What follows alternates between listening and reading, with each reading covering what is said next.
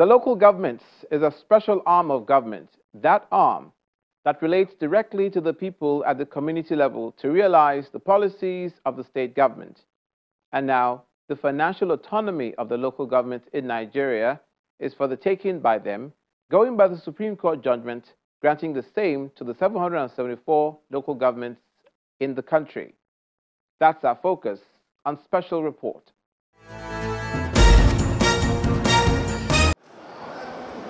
The Supreme Court has indeed ruled that the federal government should henceforth pay all allocations directly to local government councils from the Federation account. Delivering judgment in the suit instituted by the Attorney General of the Federation, a 7-member panel of justices held that state governments have continued to abuse their powers by retaining and using the funds meant for local government areas. The Apex Court also ordered the federal government to withhold allocations to local governments covered by unelected officials appointed by the governor. Justice Emmanuel Agim, who read the lead judgment, said states are mandated to ensure that their local government councils are democratically elected and that governors cannot use their powers to dissolve democratically elected local government councils. And the long-awaited judgment on who should handle the allocations for local government areas came, and the parties involved in the suit gathered at the Supreme Court for the verdict. The suit was instituted by the Attorney General of the Federation in May this year against governors of the 36 states, asking for full autonomy for the country's 774 local governments. In the suit, the Attorney General of the Federation also requested the Supreme Court to authorize the direct transfer of funds from the Federation account to local governments under the Constitution. Delivering judgment, Justice Emmanuel Agim ruled that it is illegal and unconstitutional for governors to continue to receive and seize funds allocated to local governments in their states. The Apex Court held that no State House of Assembly has the power to make laws that could, in any manner, interfere with monies meant for the local government areas. It further declared unconstitutional the appointment of caretaker committees by governors to run the affairs of the local governments. It also held that the 36 states are under obligation to ensure democratic governance of the third tier of government. The Apex Court also made an order that henceforth no state government should be paid money standing to the credit of the local government councils. They further ordered immediate enforcement and compliance with these orders by the state governments and successive governments. First of all, as far as I'm concerned, there's no winner, there's no loser. The Nigerian people will enjoy the benefits of good governance. I think this has been in the clamor for a long time. It's not personal. What is important is that the people will hold chairmen now more accountable because the funds are going directly to them. And I think that it is time for us to move this discussion forward. The judgment on local government autonomy have just been delivered by the Supreme Court. We will get the certified true copy of the judgment as a body, the body of State Attorneys General of the Federation. We'll study it and then we'll come up with our statement on it. And with the local governments in view, residents of Delta State stepped out to elect the choice candidates for the position of local council chairman and councillors. The election, which held in 5,863 polling units and 500 wards across the 25 local government areas in Delta State, was described as credible, free and fair in spite of the heavy downpour in the early hours of the day.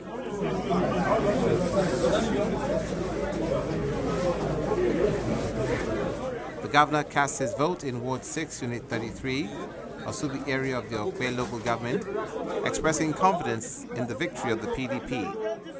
He reacted to the Supreme Court judgment on the financial autonomy for the local governments, insisting the recent development did not change anything in the state. I came through that same process of free and fair election. And with all the opposition, I won with very high margin. So I am assuring Delta that this election is free and fair. I have been up since, monitoring the process, and now I'm here to cast my vote I've casted my vote. I will sure I will be victory for PDP by the grace of God. Then on the issue of the judgment, Supreme Court giving judgment. But you can see that we believe in that same process. That's why when I came in, I did not constitute a transition committee. Not here in Delta State. I'm not in support of transition committee. And the HPM are the one handling the place, and they were given 3 months, and so they enable us to do election. And today, by the grace of God, we are doing our election today. By early next week, those won will be sworn in by the grace of God. So on the issue of the Supreme Court judgment, it did not affect the Delta State, because Delta State will don't tamper with local government money. As we speak, the money for the past 3 months is still there. So whether the judgment Supreme Court say they should have autonomy, I believe in financial autonomy. As a former speaker, we are in the front of the issue of financial autonomy for the legislature and for the judiciary. So those judgments now affect the Delta State. In the polling unit in Osubi area, in Okwe local government area, some early voters arrived to cast their ballots, including the chairmanship candidate of the PDP. Thank God you are here witnessing the election process. You can see our conversation going on and people voting without complaint, without fight, without threatening. Everywhere is peaceful. Everybody has come out en masse to vote PDP for the elections. We PDP will campaign for the elections. And all the people here, if there is anything that is wrong, that we do not campaign and see other parties like APC, SDP and the rest, we will see all their agents here. But you can see that they themselves, they know that we campaign and they are not here to make any trouble. Everywhere is peaceful. Like I said, people are voting to make sure I emerge as winner because we campaign around all the wards in Okwe local government. That's the people's governor. The people's governor has come. Thank you. Meanwhile, the governor of Delta State thereafter urged the newly elected chairman and vice chairman of the 25 local governments in the just concluded elections in the state to embark on viable infrastructural projects to impact positively on the lives of people at the grassroots. He tasked them to avoid profligacy, typified by wasteful spending and extravagant lifestyles, but rather address the recurring problems of insecurity, poverty, unemployment, and environmental decay in the various local government areas. The governor was speaking during the swearing-in ceremony of the newly elected chairman and vice chairman in Asaba, the state capital. He underscored the importance of chairmen staying very close to the people by operating from their area headquarters and warned that they must shun unhealthy practices of running the local governments from offshore, especially Asaba and Warri. Visible infrastructural projects. He reiterated that the state government does not tamper with local government funds. Governor Sharif says the Supreme Court ruling on local government financial autonomy is a welcome development. Thank you. After taking their oath of office, the chairman of Oshimili North Local Government Council, who responded on behalf of his colleagues, expressed appreciation to the governor and leaders of the PDP in the state for the opportunity given to them to serve at the grassroots level of governance. His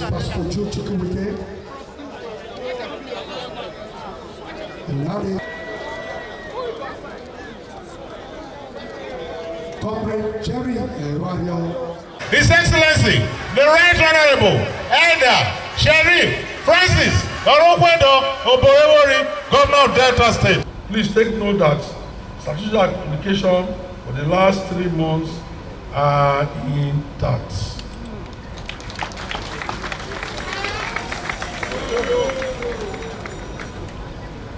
I therefore expect you to hit the ground running by embarking on visible infrastructural projects that can be commissioned. Don't think that because the money is there, you just go there and do the usual way. It's not going to be possible. So you must make sure this money are put in use. Let your administration be characterized by modesty, fiscal discipline, prudent management, judicious allocation of resources, and excellent project delivery. As Speaker of the Legislative Assembly, we advocated for financial autonomy for the legislature and judiciary. The House also voted yes to local government autonomy during the 5th alteration of the Constitution of the Federal Republic of Nigeria. Welcome development.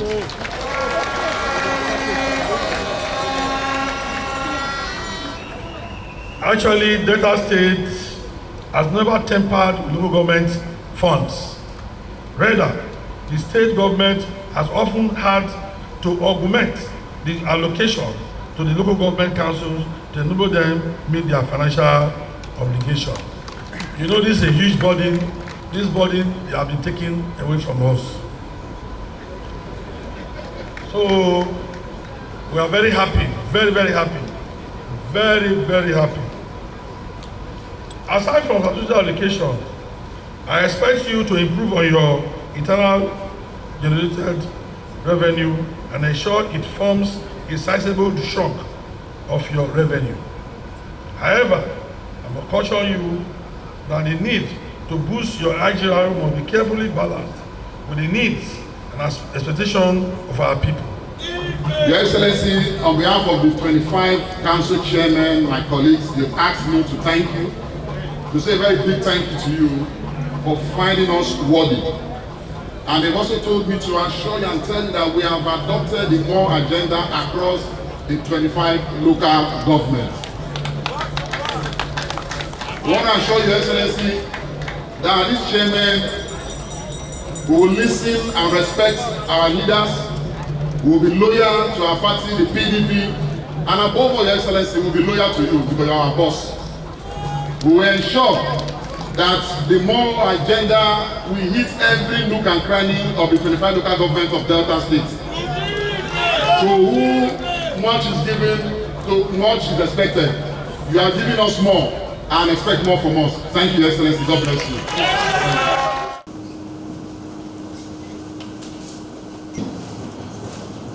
The Governor of Oyo State, Seyi Makinde, who has created 2 committees to review the Supreme Court judgment on financial autonomy of the local governments and come up with recommendations that will ensure it has no negative impact, reacted to the ruling. We all swore, I swore, to uphold the Constitution. But the law is the law.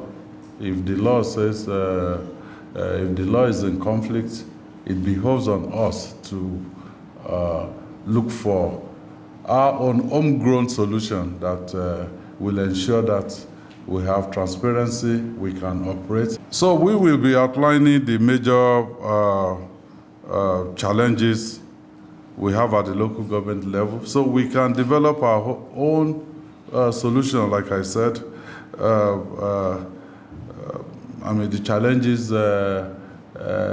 if addressed, will ensure that we have seamless implementation, you know, of the process that can allow Oyo State to continue to run harmoniously.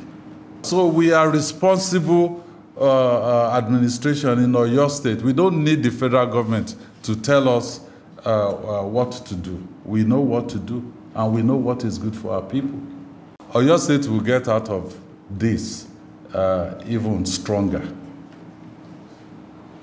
We are people that we know what is good for our people. We can run our own affairs. The federal government is not superior constitutionally to the state government. Well, they have more resources than the states, but the jurisdiction is coordinate. The national president of the Association of Local Governments of Nigeria, ALGON, Aminu Fata, has assured that the local government chairman will comply with the judgment of the Supreme Court. He gave the assurance at a press briefing in Lafia, the Nasarawa state capital. He also appreciated the federal government and added that all the chairmen will repose the confidence of the masses by delivering dividends of democracy at the grassroots. We are going to abide by these decisions, as if we can recall the chairman of the Governors Forum, being our principal, had clearly came out with their position that they will also abide by the decisions of the Supreme Court. So we are happy with that position, and we will follow up. And we have keyed in, because those decisions are overwhelmingly accepted by the generality of Nigerians. If the Nigerians, the people we are representing at the grassroots, have agreed overwhelmingly and happy with this ruling, so definitely being their representatives or being those holding mandates on their behalf, we are going to respect those decisions, and make sure that those decisions are being religiously followed as they concern local government councils chairmen across the country. Mr. Speaker! And the Nasarawa State House of Assembly welcomed the Supreme Court judgment granting autonomy to the local government.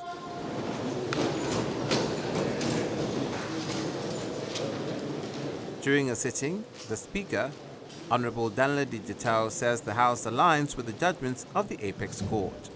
We are telling the world that we are also align ourselves. Nasarawa State House of Assembly align ourselves with the Supreme Court judgment granting financial autonomy to local government. That's the 77 local government that we have in the state. We align ourselves with this judgment, and we congratulate the 774 local government that we have in this world, in this Nigeria. And we also congratulate all the local government chairmen that have gotten this financial autonomy. And it is our hope and belief that they will do the needful so that they are not relieved. So on this note, we really appreciate His Excellency, the President of this Federal Republic of Nigeria, Tinubu, for the bold steps they have taken, and the Attorney General of the Federation for this bold step he has taken. And by the grace of God, I strongly believe that it's a very big relief to local government administration. And such burden has been on unnecessary burden that we have been witnessing will no longer be there. So we thank God, we thank the Supreme Court, and it is my hope and belief that this judgment will be followed as expected, will be obeyed as expected.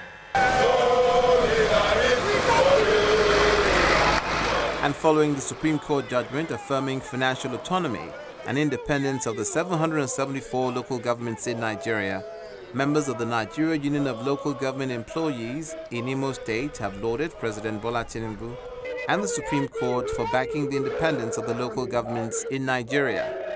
The members of the union disclosed this during a solidarity rally organized in Owerri, the Imo State capital. The union members carried placards with various inscriptions saying financial autonomy and independence of the local governments will no doubt enhance and ensure a better welfare for local government workers and by extension develop the rural areas in the country. Nigeria Union of Local Government Employees, especially all of us at the Imo State chapter, that we are solidly behind the President and the Supreme Court for liberating the local government councils from the strongholds of the higher tiers of government. We want to salute his political will to change the experiment that we have experienced over the years by going to the Supreme Court to seek the interpretation of what we have just benefited today. In the past, successive presidents have gone to the National Assembly trying to amend constitution to ascertain the position of local government in the country. But for him, He is aware that local government is the top tier of government in this country.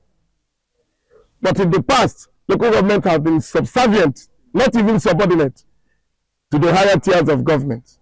And the Supreme Court had just done justice to that.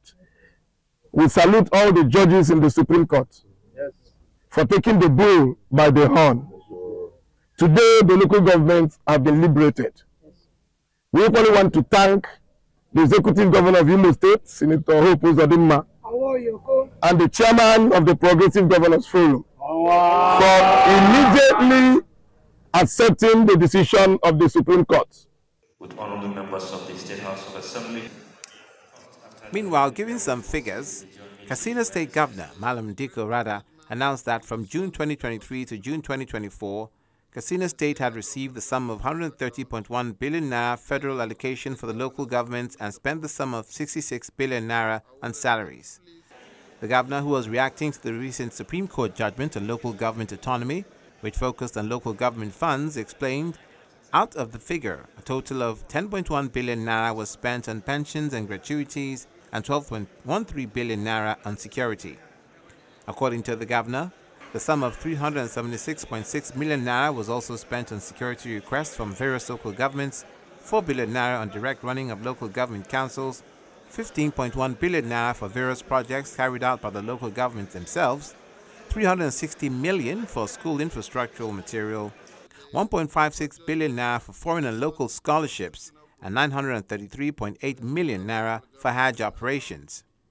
He added that local governments expended 6.14 billion naira on food palliatives, with an additional 3.1 billion naira on palliatives care for staff and other stakeholders on the Salah package, which was paid directly to the local government and local government area workers. 3.84 billion naira was used to purchase fertilizers and 1.19 billion naira on agrochemicals for agriculture. The governor, in a joint meeting with members of the State Executive Council and members of the Katsina State House of Assembly held at the council chamber of the General Muhammadu Buhari Government House, Katsina, says the meeting was aimed at addressing the people of Katsina on the recent Supreme Court judgment on local government autonomy and the stance of the Katsina State government. The Supreme Court judgment has jettisoned a constitutional provision for a state and local government joint account on the basis of the state governors abuse the process. I will respectfully say that some of us try our best to manage our joint funds in collective approach. We are facing various socio-economic challenges coupled with insecurity in our frontline local governments. When I took office in 2023, about 23 to 24 local governments were ravaged by insecurity. Our concerted efforts have reduced the insecurity to the fringes of the frontline local governments. Of great concern is how some critical engagement for the local government council will be affected. The salaries of teachers under SUBEB, salaries of local government workers, pension and gratuity to local government staff, primary health care facilities deductions for the emirate councils. Most importantly, contribution towards security must also be addressed. Meanwhile, legal luminary G.T. Ogunye speaks on the implications to federalism of the Supreme Court judgment granting financial autonomy to the local governments in Nigeria. It's democratization of corruption. Because, yes, it's what it is. It's what it is. It's what it is. And indeed, ICPC and EFCC will now have more job to do. They will not be running across the country because I'm telling you, they will have to be monitoring how these people will receive their allocation. You know, the CBN said that, or some people have said that immediately the state government receives their allocation, there's reverberation in the forest market.